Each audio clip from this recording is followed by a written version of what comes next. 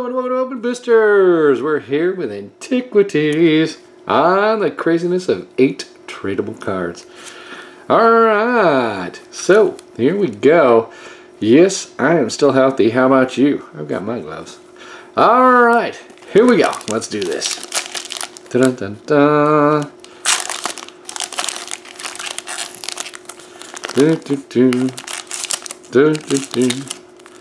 8 tradable cards. Oh, glory. Alright. Card number 1. Oh, Towns' weaponry. There it is. Dun, dun, dun. So exciting. And Circumvention Artifact. Those are our 2 big cards.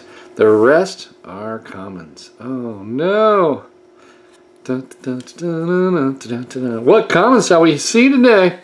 Oh, Circumvention Artifact. I don't know what I said. Battering Ram. We are now protected from Battering Ram. Alright. So we got Urza's Power Plant. The Cooking Pot. Mmm, yummy. Who wants some rocks? Sage of Lutnam.